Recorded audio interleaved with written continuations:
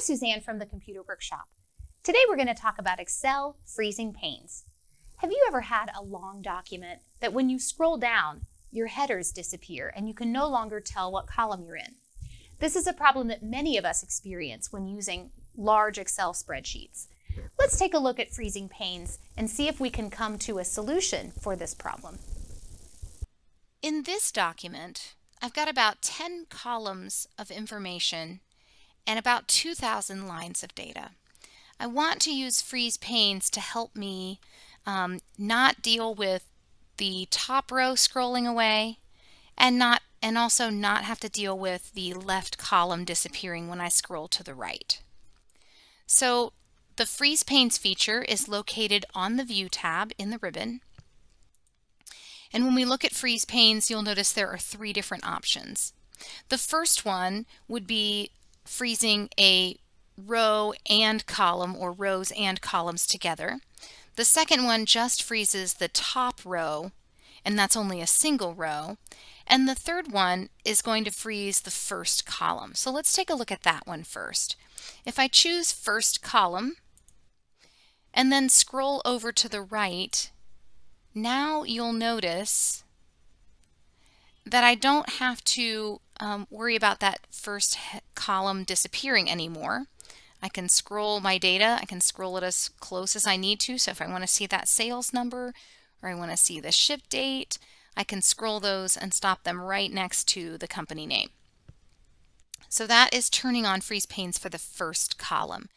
Now, when I want to turn that feature off or change it, I can click the freeze panes drop down again, and you'll notice that the first option has become unfreeze panes. So I'm going to click on unfreeze panes, and that allows me to just basically revert back to what we had before we turned the feature on in the first place.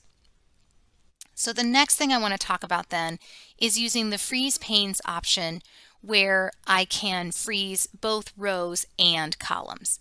So in this case, in order to determine where the first point of movement will be, I need to select the first cell that is going to be both below and to the right of where I want my data to freeze. So since I want row 5 to be frozen and column A, that would make B6 the first value that will be pivotal data. So I'm going to select that cell.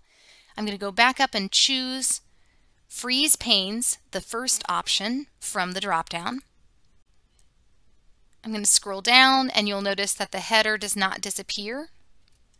I can also scroll to the right, just like when we had the first column frozen, and it just slides right under the rest of the data. So with this option selected, you don't have to worry about losing important information that could be at the top or the left-hand side of your data.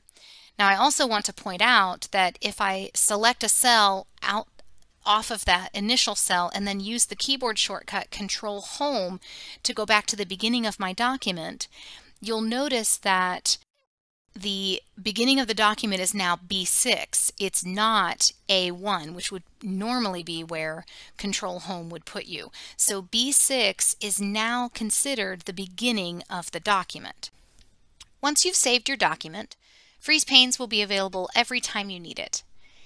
If you need to turn the feature off, simply go back to the View tab, click the freeze panes drop-down, and choose unfreeze panes. Otherwise, you can leave it set up the way that we have it now, and it will always be available for your use. Thank you for watching. I hope you enjoyed this segment on Excel freezing panes. If you liked it, click like and subscribe to our YouTube channel. We'll see you next time on Learn for Free Fridays.